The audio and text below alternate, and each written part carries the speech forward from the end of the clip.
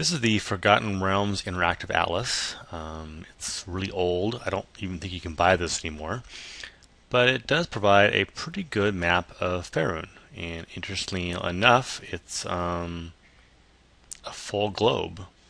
You can tell that by going to the globe up here. And it's horrible resolution, but you can actually pan around the world, which definitely indicates that it's a full globe. So you take this and you wrap it around, or you extract that, and you put that into a Bing Map Tool window, and you get this. Not too bad. You may also notice that when you click on these purple boxes, it actually opens up a more detailed map.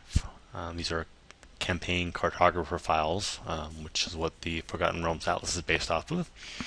So what I did is I laid the more detailed map over the larger map, or the less detailed map.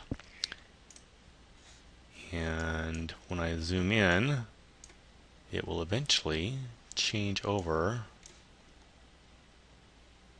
There we go. You can see the line here where the new layer has, instead of making one set of tiles, I made two sets of tiles, one with a low res, one with the higher resolution. I manually aligned the higher resolution map. There's got to be a better way, but that's what I did. And you can see that it does a pretty good job.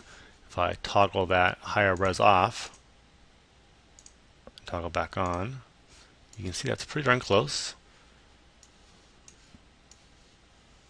The stuttering is because I'm using Windows Presentation Foundation, or WPF, instead of Silverlight. They're supposed to be very similar, and the problem is with that, Bing Map Tools, and the fact that these tiles are actually stored as local files instead of on a web server. It doesn't seem to handle local files very well. And for my testing, I didn't feel like posting them on a web server anywhere.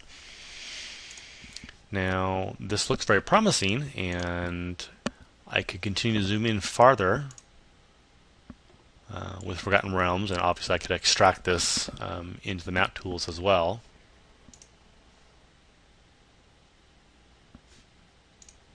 And I think you can make a fairly seamless map of Forgotten Realms using this particular technique.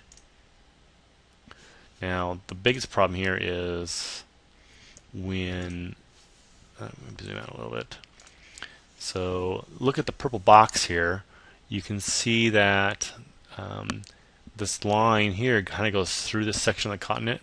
But when I click on it, the whole continent is displayed. So the bounding boxes that are displayed don't match 100% between the different layers of detail, and that makes it very difficult to align.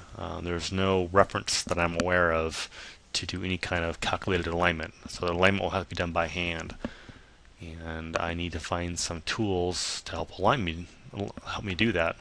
So far I've just done it really by hand as far as scaling and the offset, and it was a real pain in the ass. It took me a couple hours to work this thing up. But I think the end result is pretty decent and it has definite possibilities.